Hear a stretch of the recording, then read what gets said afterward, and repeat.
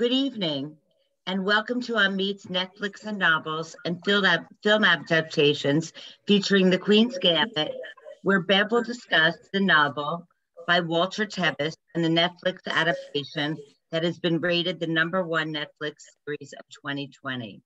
My name is Robbie Brostein. I'm the Mid-Atlantic and New England Regional Director, and I thank you for coming out this evening. I'd like to extend my gratitude to Bev Rosen, our keynote speaker, and my colleague, Sarah Blyer, Development Associate and New Gen Team Leader, who will lead a lively Q&A. A special thank you to Israel Khan, who did all the graphics for the presentation. Please enter your comments and questions in the chat box during the presentation. Bev will respond to your comments after her presentation. It is my pleasure to introduce Sandra Dunkelberger, our new board member, who serves on the Philadelphia Council Shira Chapter Board. Sandra will share a meet update with you. Good evening and welcome. I am Sandra, and I became active in AMIT after learning about AMIT's commitment to raising the educational bar for all of its students. With better education comes better opportunity, and that's something that I tried to instill in my own children, and 2 of them ended up being educators themselves. I'd just like to take a moment and share a bit about AMIT and one of the ways that AMIT relates to the Queen's Gambit. AMIT educates over 41,000 students in Israel. Approximately 70% come from very disadvantaged backgrounds. AMIT schools place a heavy emphasis on finding ways to close that opportunity gap so that disadvantaged students do not lack anything, not even a family structure and healthy home environment. We deliver a 21st century academically excellent education, always keeping Jewish values at the forefront of everything that we do. We are proud as we move into the future. Beth, the main character of the Queen's Gambit, was an orphan living in an orphanage. And within the AMIT network, we have 2 residential facilities, though we do not call them orphanages at this time. The AMIT Kfar Blat Youth Village is home to over 500 teenagers who would otherwise grow up lacking most of life's basics. Without AMIT, they have no supportive family, they lack structure, regular meals, healthy role models.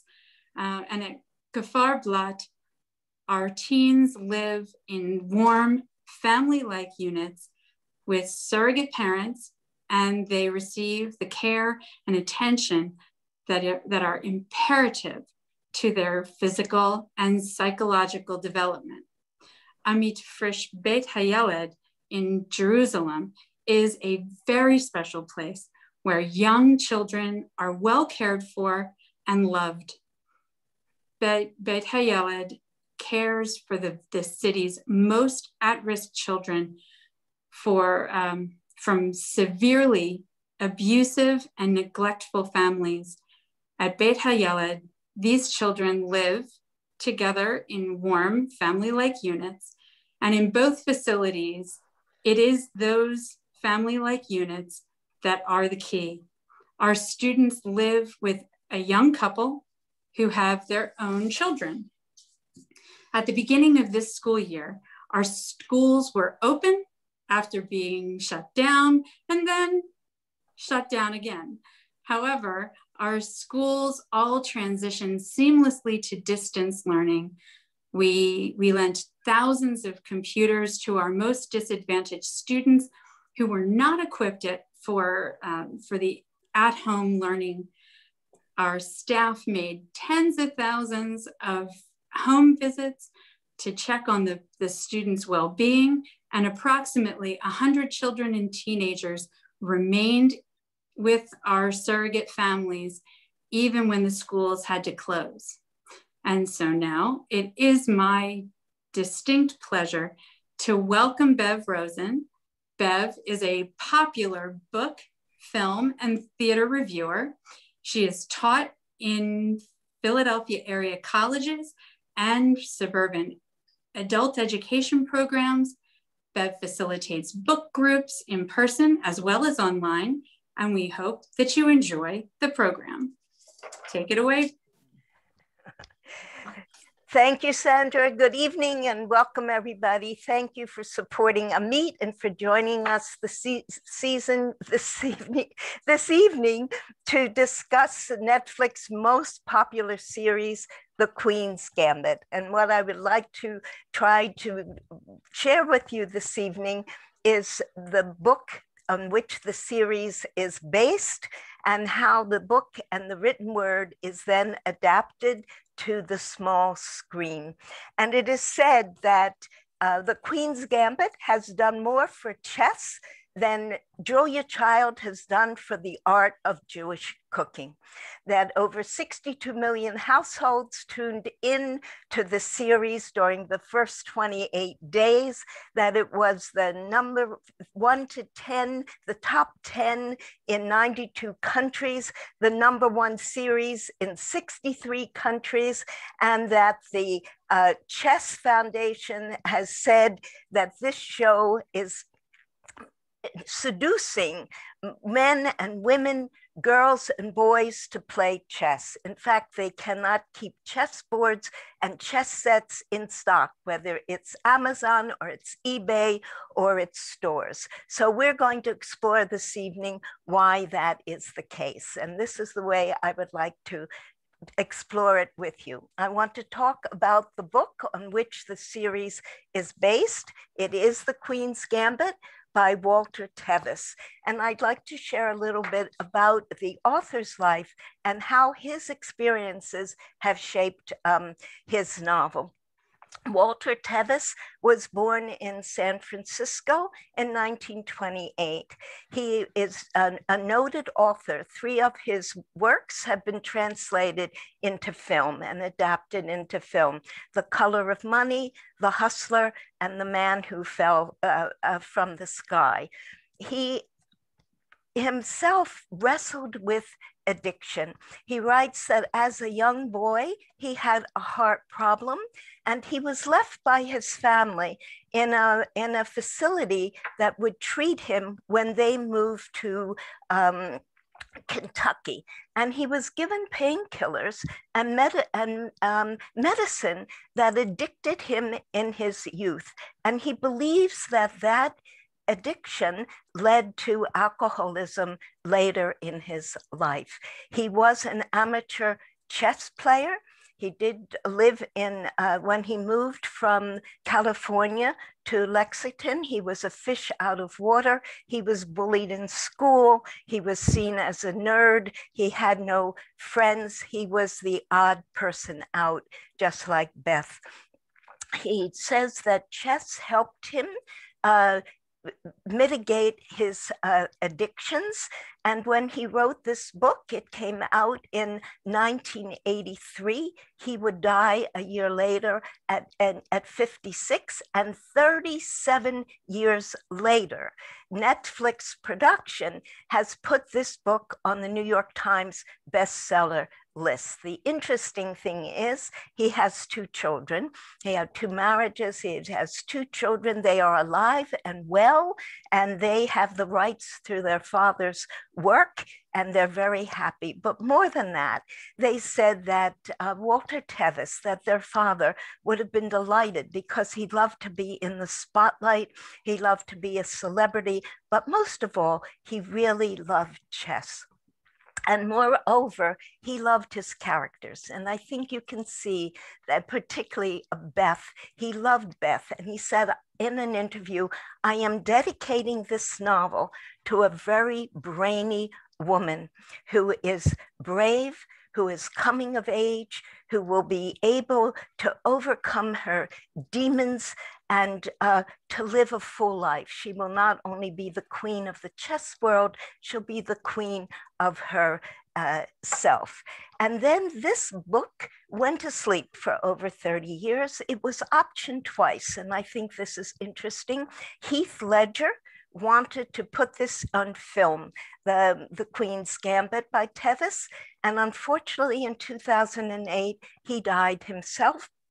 And it was never made into a film. And then Scott Frank found it along with Alan Scott, and they said, we're going to sell this idea to Netflix. We see it as a series.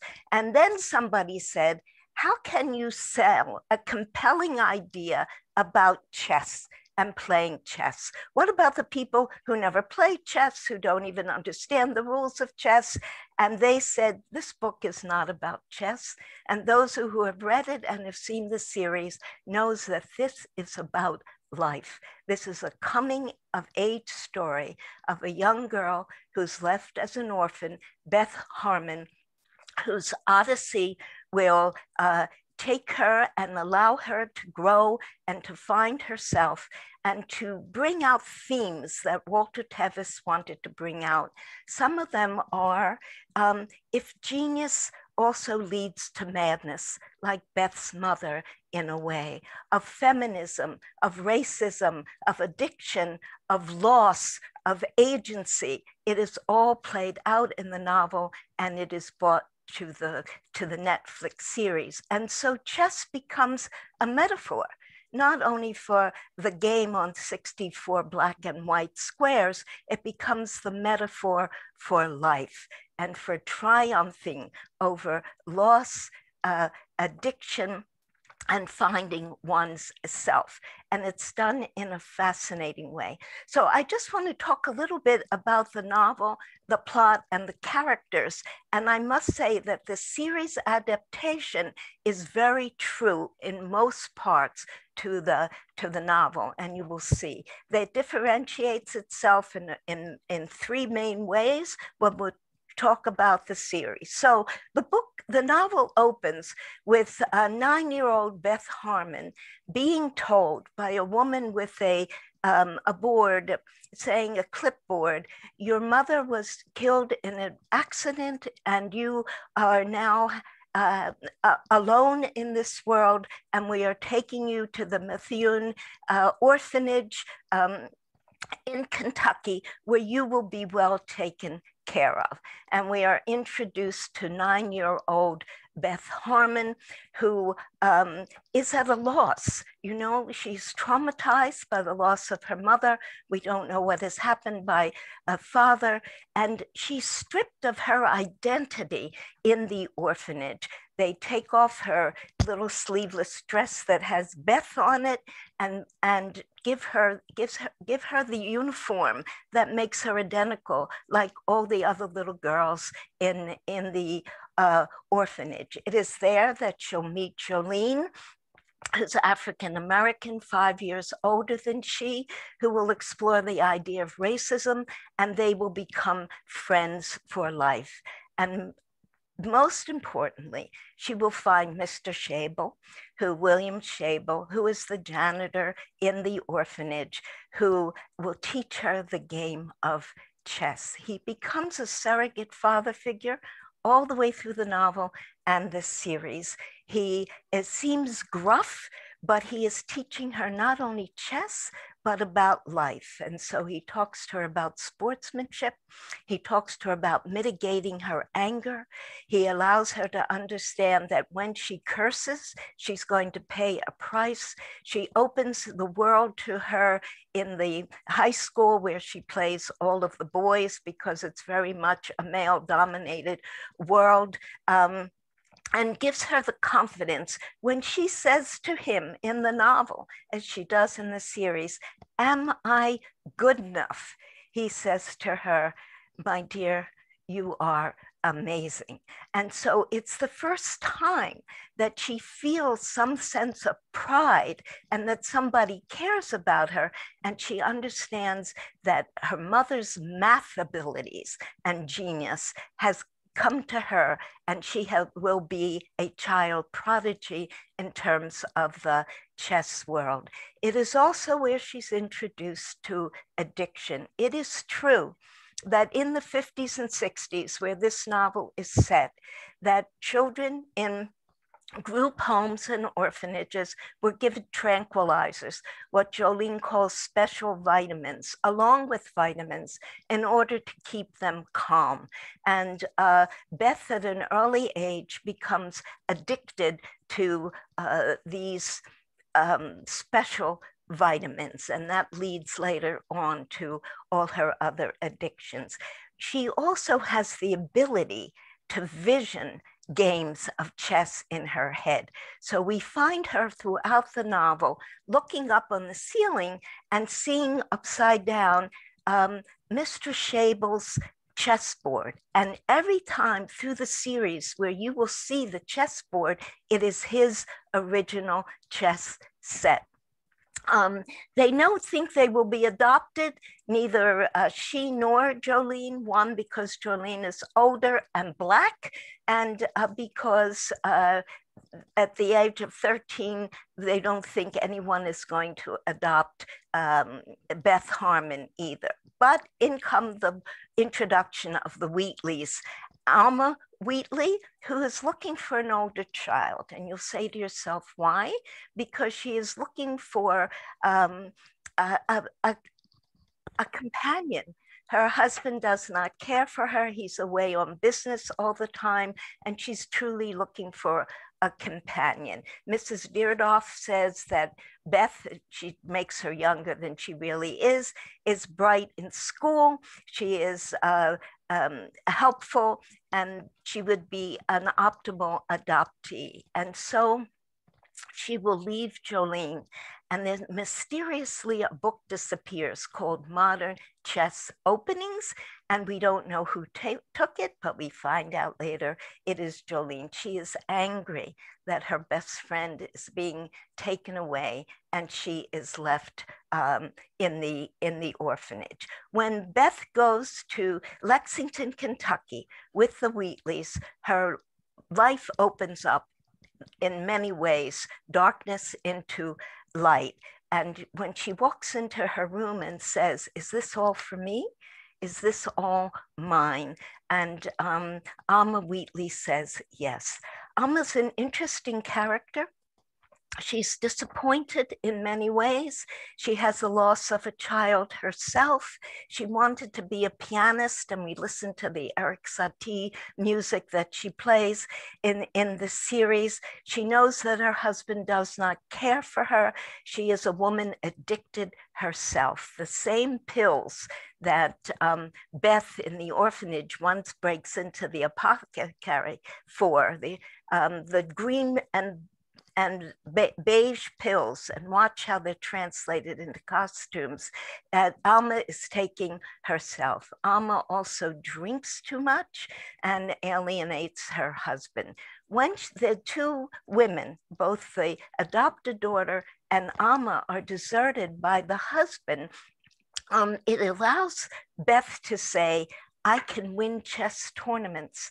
I will be able to bring the purses home. In this way, I'll be able to give back, if you were, or I can begin to earn some of our monies that we need for the house, because money is always a problem.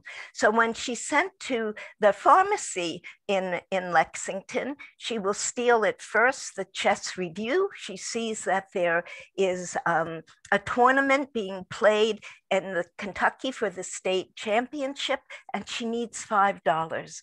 Who does she turn to?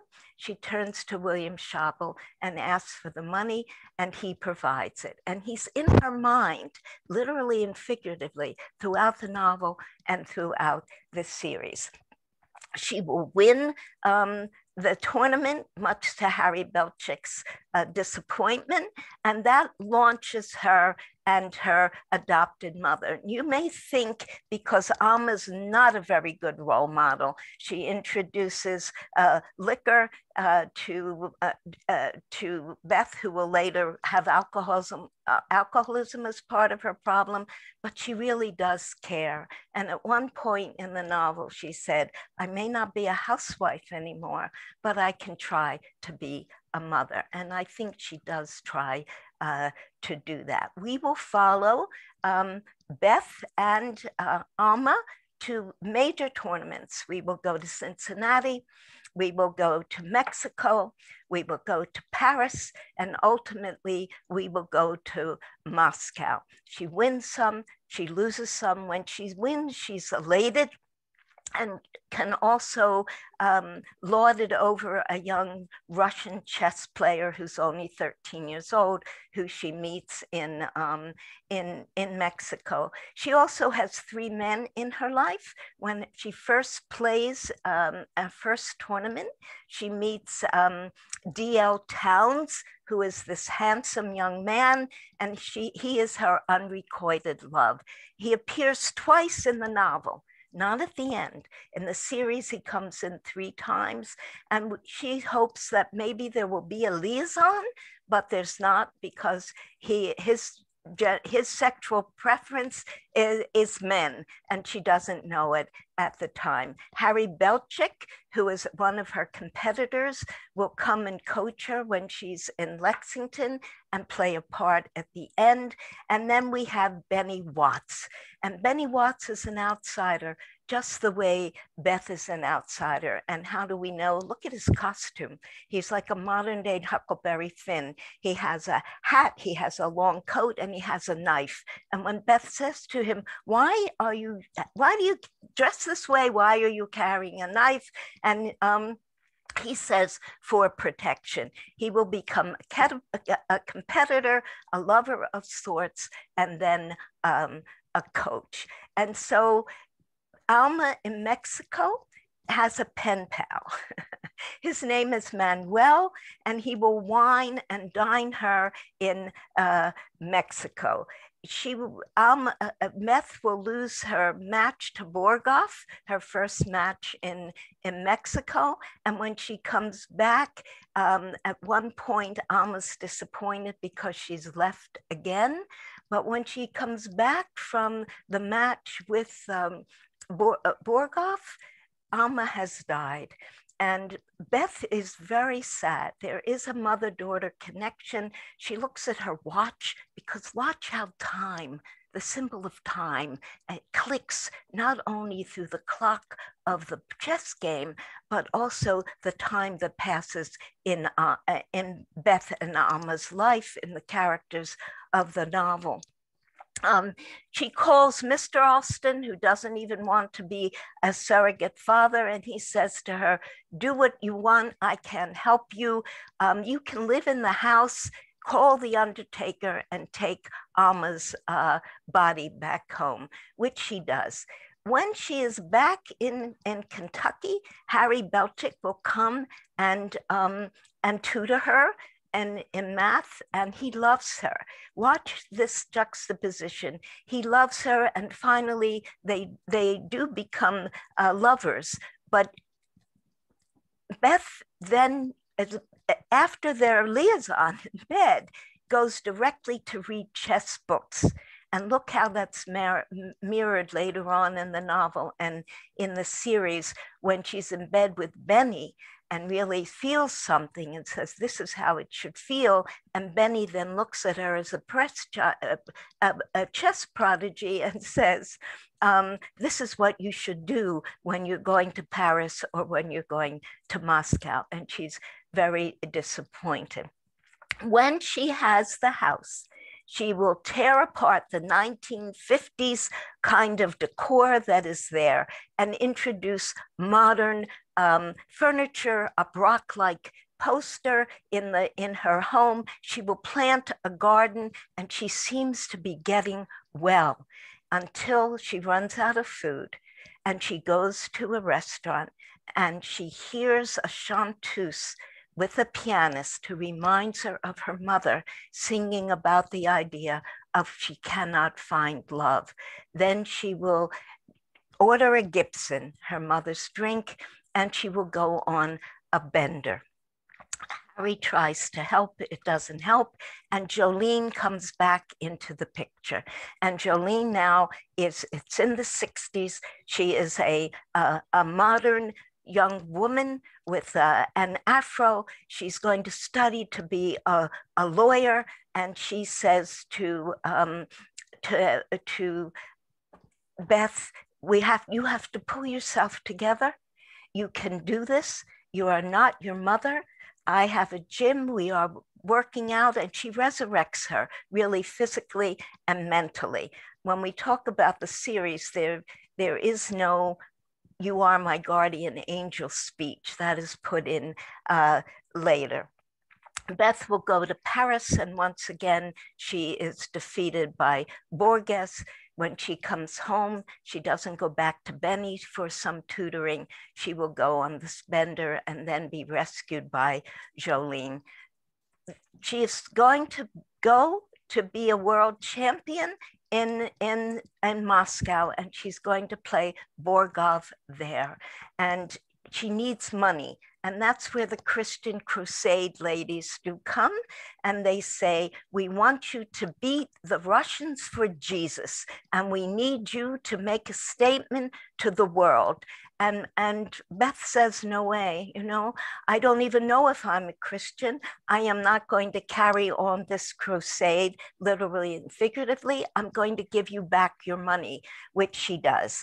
And then somehow she will get money and through the Chess Federation, and then will be given a handler from the cultural attaché. But it may not be the cultural attaché. It may be somebody from the CIA named Booth, who will go to her with Moscow. She goes alone. T.L. Towns does not go with her. That's strictly romanced by Netflix. However, she will be tutored by Benny and her chess family, who are back in New York. The real beautiful part of this novel, before she beats Borgov, is her match with Luchenko. If you remember Luchenko from the Netflix, he looks like a wild Albert Einstein. But look what he does. He's really a repetition of Mr. Scheibel. He loses, and he says to her with such dignity and passion, he bows and he says to her, "You are astounding, my dear," which echoes the confidence that Mr. Scheibel gave her. "You may be the best chess player I have ever met." And with that confidence, and we're all saying, hooray, we know she's going to go on to beat Borgov. And it's very interesting to see that throughout the novel, Borgov is very well aware he's getting older, and that Beth Harmon is somebody to be reckoned with. He says in the novel, don't underestimate her. She is an orphan, and as an orphan, she's a survivor like the rest of us. He has a team around him to help with his game, and she will have a team by phone in Moscow to help with her game. But it's very interesting. Benny and the group will give her strategies, right? But Borgov does not play the strategy that they anticipate. And so she looks on the ceiling again. It's her vision, and she will intuitively know the right play. It's not the boys who tell her.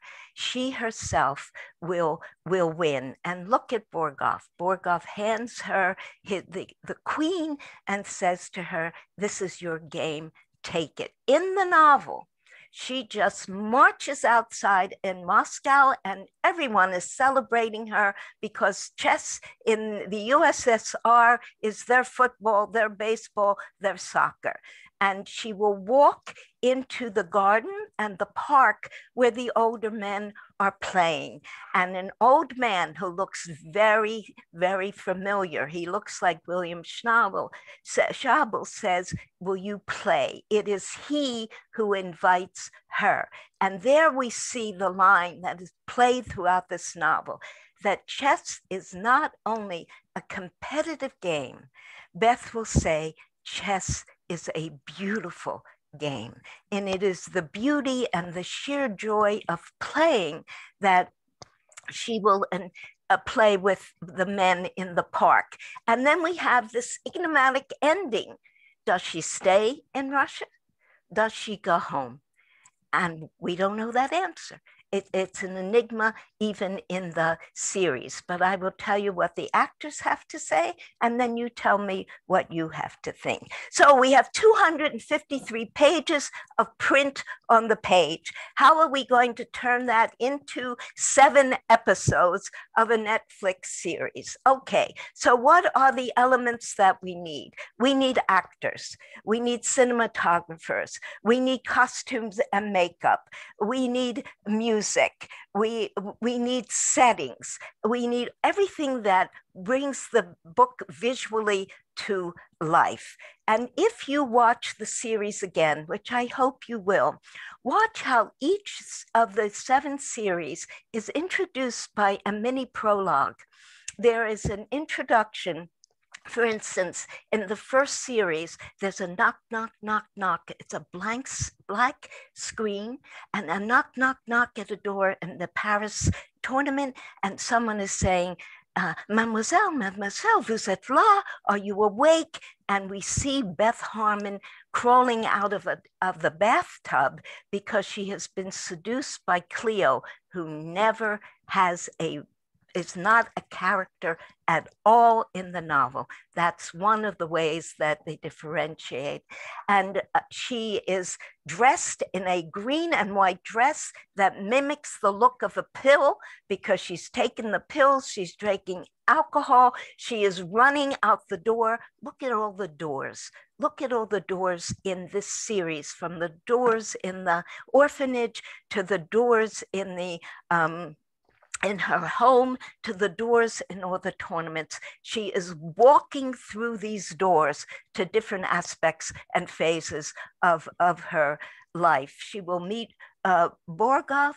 She will look into his eyes, and then all the flashbacks begin of the story. So look at the introduction. It's a few minutes of introduction. And for the series, they are going to fill in the backstory through all these introductions of Alice Harmon, her mother. We are going to see Alice was once a genius mathematician from Cornell. She doesn't know what to do with her daughter. She is left by her husband. She is mentally ill. The young girl who plays Beth at 5 and then before she's 14 is always worried her mother's going to disappear. But her mother says, "You are a problem. I don't know how to solve it." And we understand the mother has intentionally crashed the car into the truck, which is not stated in the novel, and the little girl is left to be an orphan.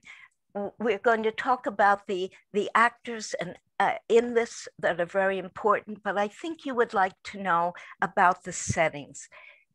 There are 2 places where this series is filmed. One of them is Berlin, and the other is Canada. Everything you see, whether it is Vegas, whether it is Paris, whether it is Moscow, it has all been filmed in Berlin and the environs of Berlin because the architecture lends itself and the set direction is absolutely magnificent. Everything that took place in Lexington, Kentucky, including the apple pie girls who snub our heroine because she doesn't have the right clothes or the saddle shoes, takes place in Canada, either Ontario or Toronto. And so the set direction tells us that. The cinematography is wonderful. And watch the angles of the camera.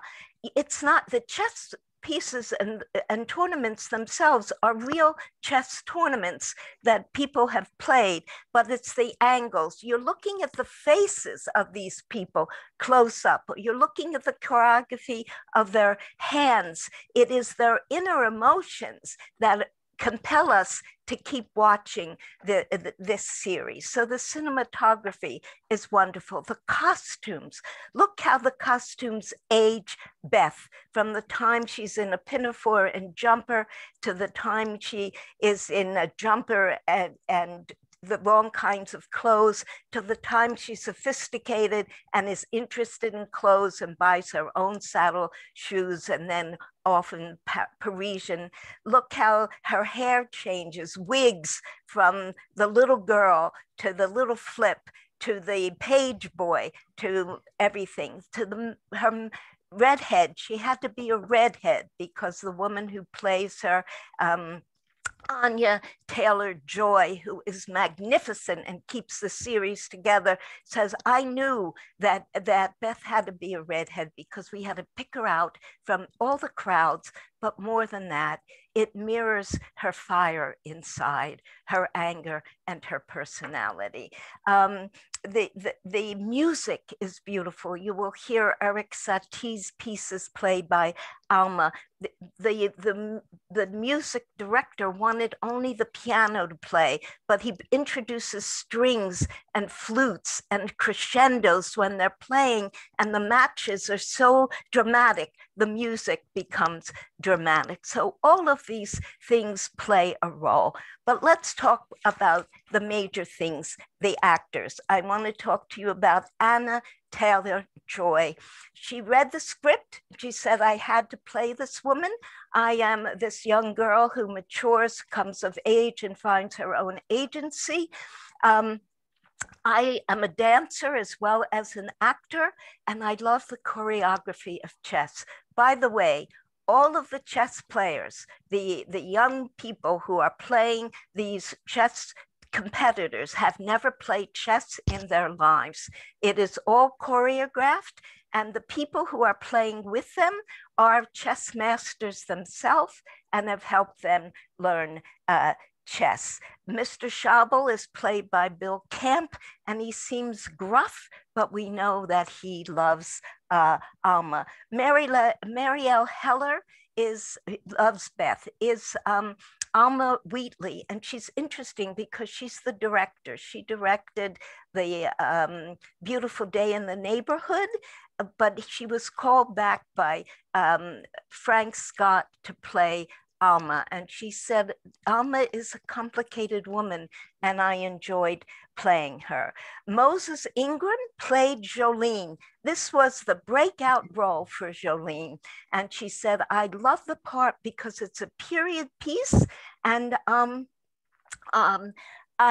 liked being the big sister, and I also liked representing the coming of age of a Black woman as well, from the pigtailed woman to the Afro woman to the agency woman. And that was important to her. Benny is played by Thomas Brody Snyder, and I think he's a compelling character.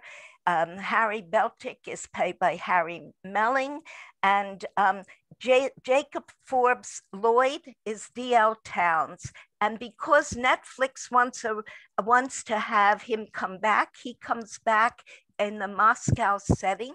He becomes her friend and her advocate, and it is he who calls Benny together. They also have a rapprochement. He says to her, I know that when we were in Vegas, you were looking to me to perhaps love you, and I was confused myself, and they forgive one another. Millie Brody is Cleo.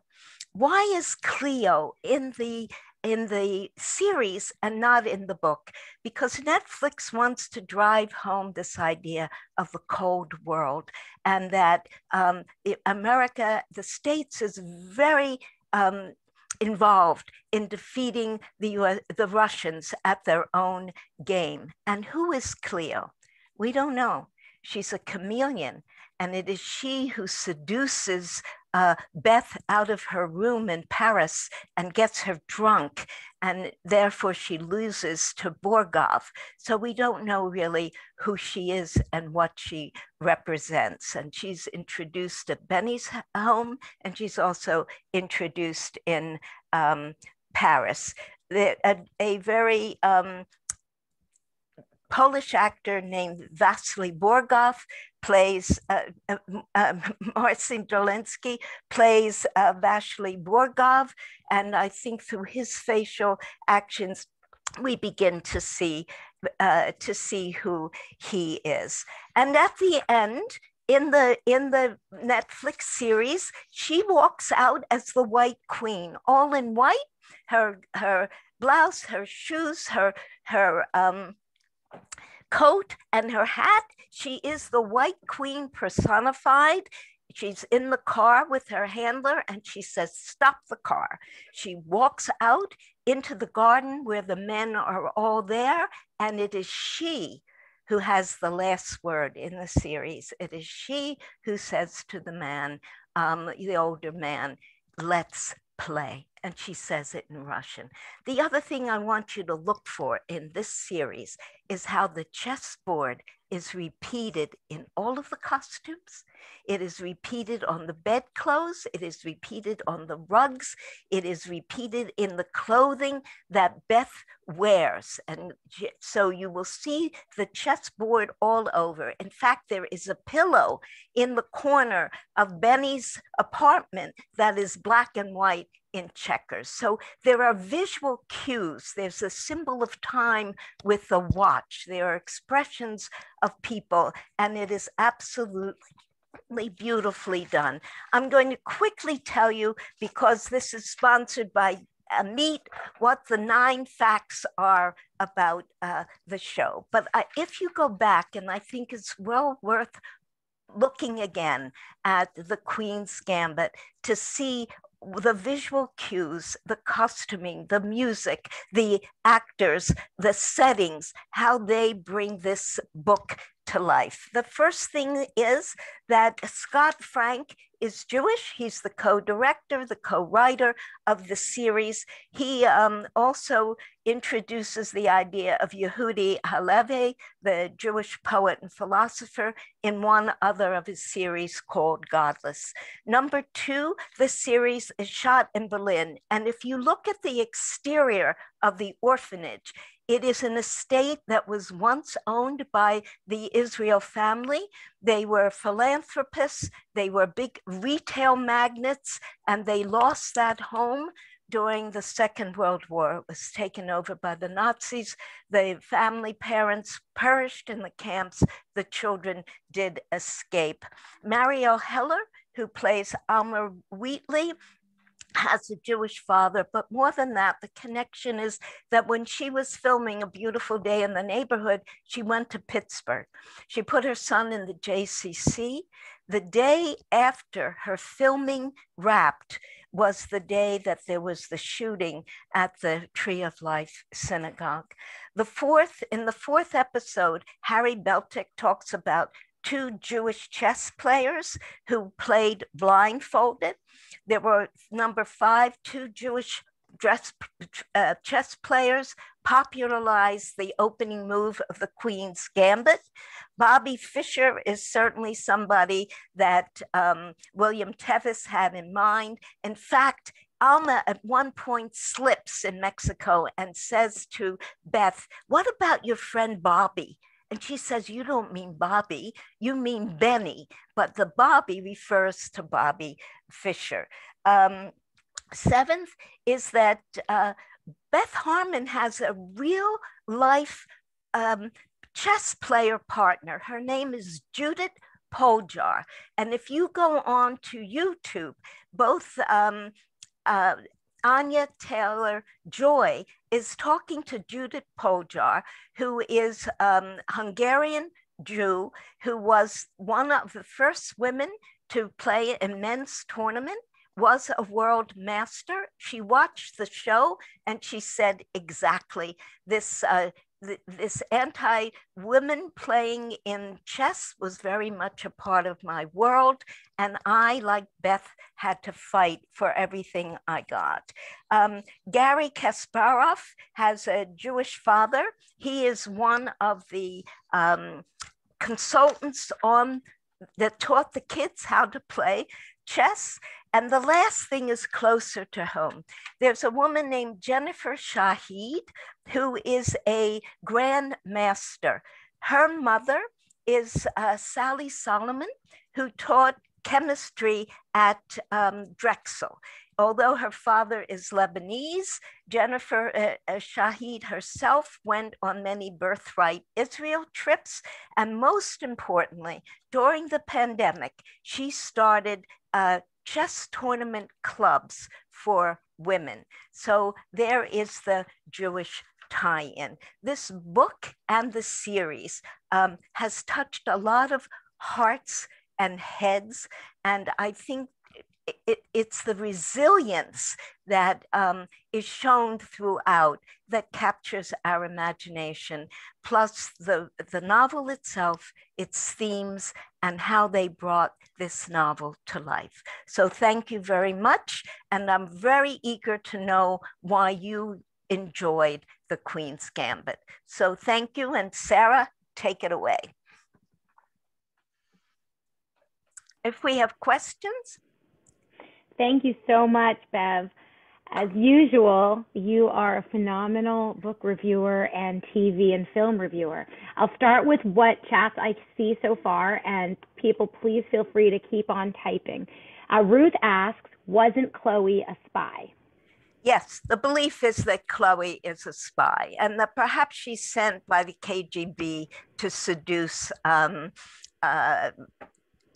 Beth, so with liquor and sex, so that she can't win. But it's never explicit. We're reading between the lines. But I believe that's why she's brought into the series, although she's not in the novel.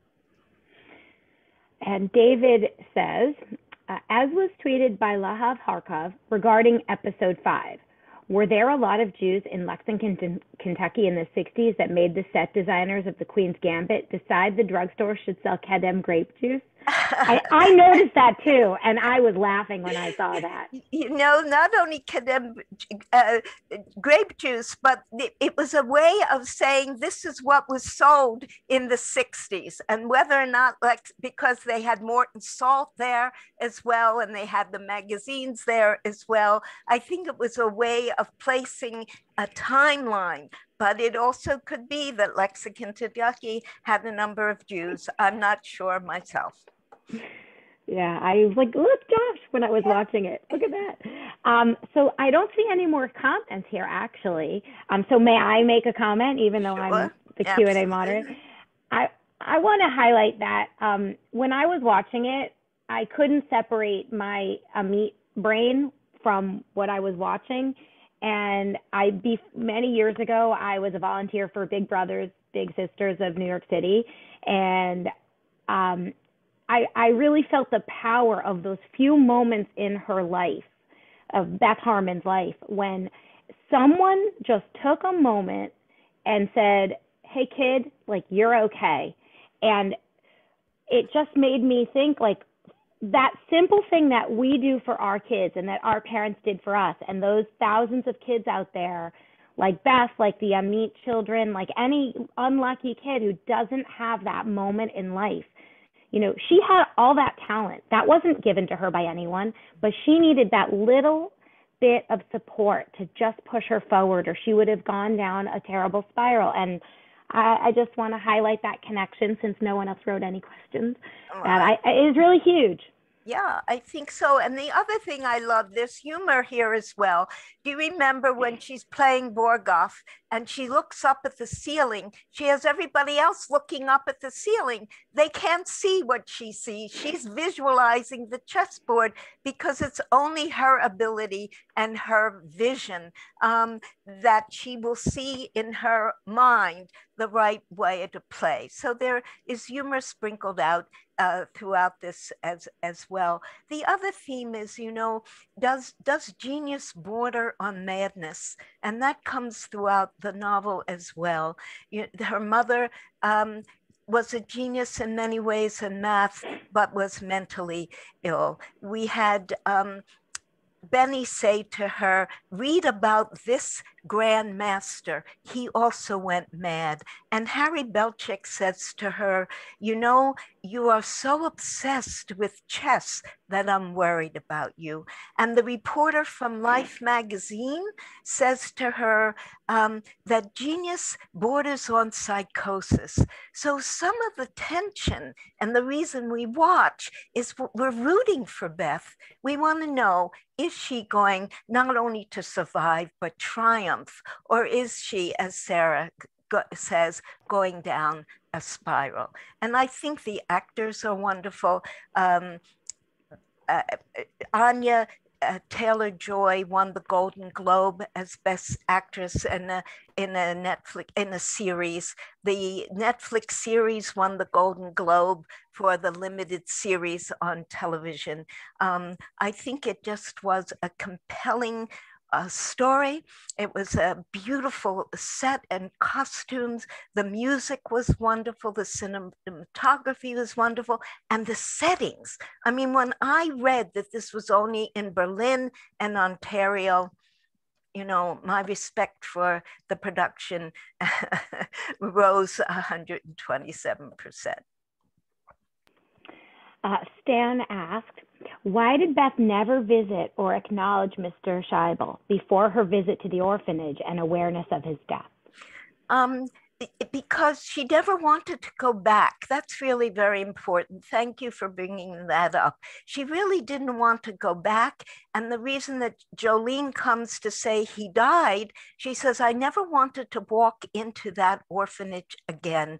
However, once she is at the funeral and there's so few people there and they're making a mockery of him through the eulogy, she says to Jolene, we're going to go back. And as she walks down the steps and she is replaying in her mind about William Scheibel, she sees the bulletin board and the scrapbook that he has kept, the scrap book on the bulletin board. It shows her from the little girl with him. You know, she goes from a pawn to a queen in this series. And that's what the bulletin board does for us.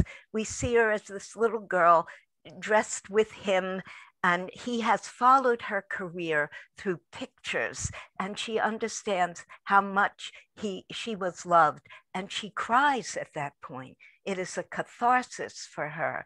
But once she leaves the orphanage, she doesn't want to go back. And then she is a tribute. And the Netflix tribute is, take a look at the face of the supposedly Russian man who is playing in the park and see if he does not resemble William Scheibel. Okay, a few more questions have come in.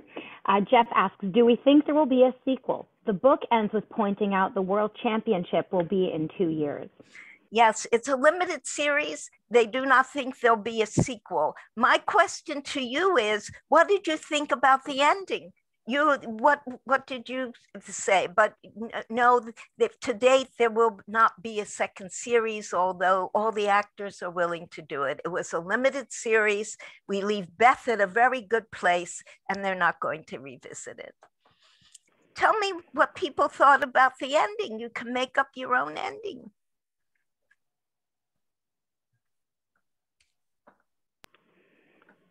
Anybody? Meet people. Does she go back or doesn't she? Well, I'll tell you what they say. The actors say no, that this is Beth's moment in the sun.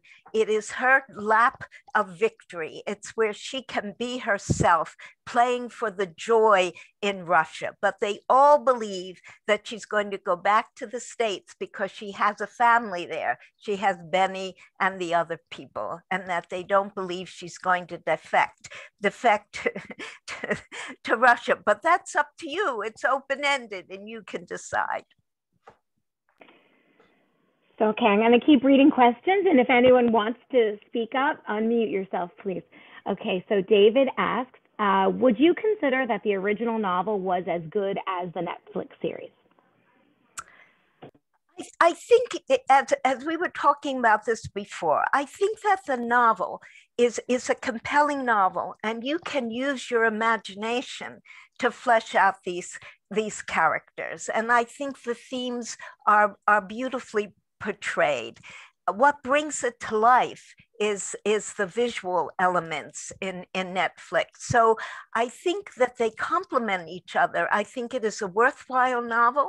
You should run out to your independent bookstores and buy The Queen's Gambit by Walter Tevis, and you can compare for yourself. I think what makes the Netflix so compelling is everything that we've talked about before, and a few things that they have introduced that's different to bring it home, which is mostly Cleo, that Towns does not appear 3 times, that Jolene, this conversation she has where she says, Beth says to her, "You're my guardian angel," and Jolene says, "I can't even rescue myself. I can't even rescue you. You must rescue yourself." That's not in at all. So I think they complement each other. And so if you enjoyed the series, you should read the novel. A few people put in their thoughts to your question. So I'll read you a couple of them. Jeff says that he thinks the ending is more allegorical than it is literal. Okay. Good. And Sherry and Mel say that the last scene showed that chess could also be fun for Beth. Mm-hmm. Absolutely. And Beth asks, hang on, I have to scroll. Okay. Beth says that one thing that stood out to her was how she finally stood up to her adoptive father after her mom dies when he comes looking for money. How do you think this relates to her chess playing? I think it relates to her agency, the gaining of the self-confidence in her life. When Alston originally says in the novel, as in the series, "You can live in the house, just play the mortgage." But then he comes back to say, "I'm going to sell the house. I need the money." He's a no-good-nick throughout this whole thing. And she stands up to him and says, "No way. I will give you the $7,000, but I'm going to subtract the money that it cost to bury mother." And so she is beginning to assert herself. And it also makes Alston an even more villainous character than we saw before. And watch, when he comes in, when he's sitting, he's a little higher than she is. And then when she challenges him, she sits a little higher than he does. I mean, it's fascinating to see these visual cues. Okay. What needs to be noted is that chess in the tournament is different in style and purpose versus chess in the park. Yes, absolutely. And chess in the park is the sheer joy of playing, right? Chess in the tournament is competitive, and all those games in the major tournaments are based on real chess matches. The other thing to watch, Beth is usually playing the black pieces because black goes second. But when she's with Borgoff in the final chess game, she is white and she goes first. And that's why she is the white queen. So we see her maturing not only in chess, but in life and in self. And it's just wonderful, my dears. It's a wonderful book and series. And I can understand why millions of people have tuned in. Yes, you're making me want to go back and rewatch it, and I probably will. Okay. Great fashions, great 50s and 60s furnishings. Those of us who can remember the pop songs that are being played as part of the music, I mean, they really do make you feel that time and place is real.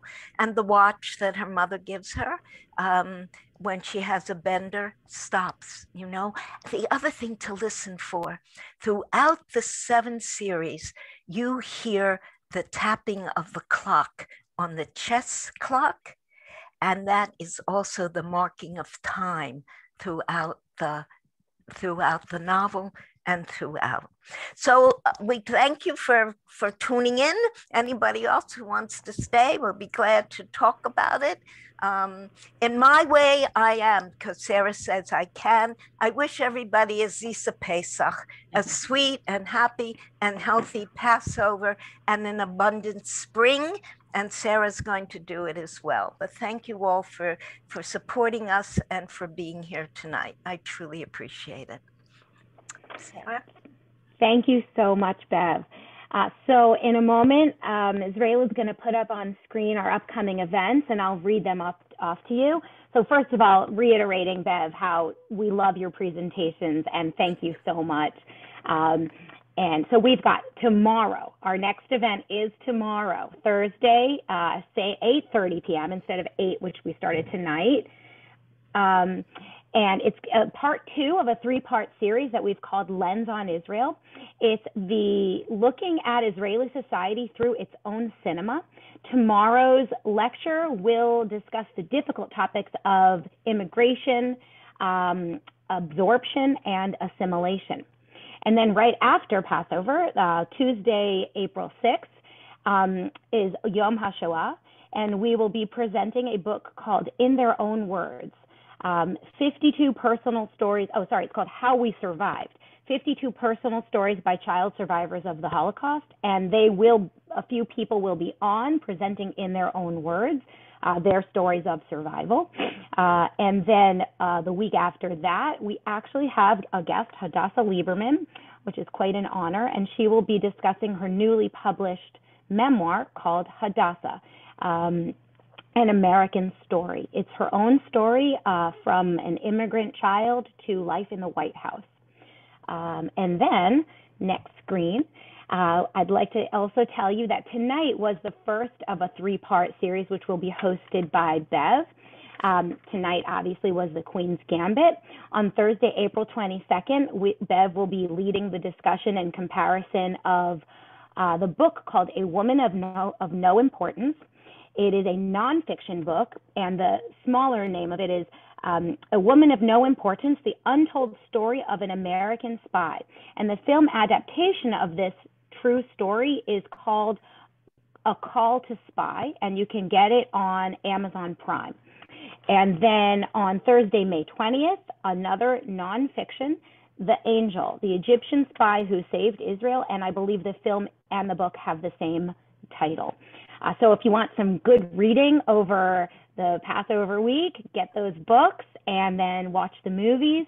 And we look forward to seeing you either tomorrow night or in April or both. And myself and Robbie, Israela, all the Amit staff who are here wish you a wonderful, wonderful Pesach, Passover, however you say it, a wonderful spring. And we thank you for joining us tonight and at all of our virtual events. Thank you so much, everyone. Good night. Good night.